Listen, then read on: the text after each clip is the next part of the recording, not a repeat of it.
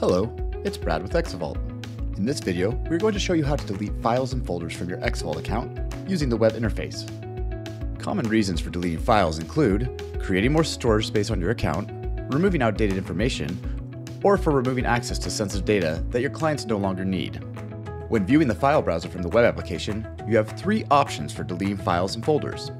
The first is to right-click on an item you want to remove, and then select Delete from the menu. Secondly, you can click the Context menu button on the right side of the screen to see the same options, and then select Delete. If you will be deleting more than one file or folder, the third option is to select the checkbox for each item you want to delete from the left side of the screen.